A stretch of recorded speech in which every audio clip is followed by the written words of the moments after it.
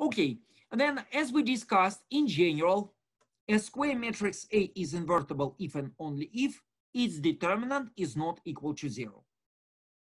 Therefore, a square matrix A is not invertible if and only if its determinant is equal to 0. Here we have some general properties.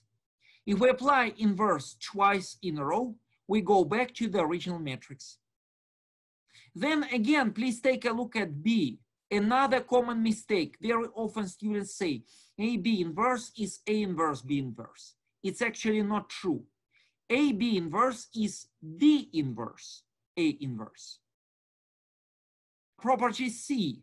If we find inverse of A transpose, it's same as transpose of A inverse.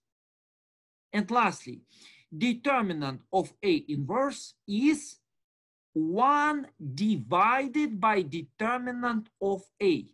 In other words, this symbol means negative first power because determinant of A is a number.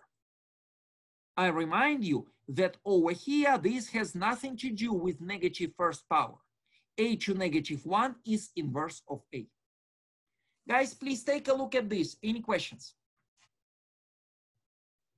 Wait, so for property D, yes, on the right hand side, to the power it's to the power of -1, right? If I'm this is so this symbol means power.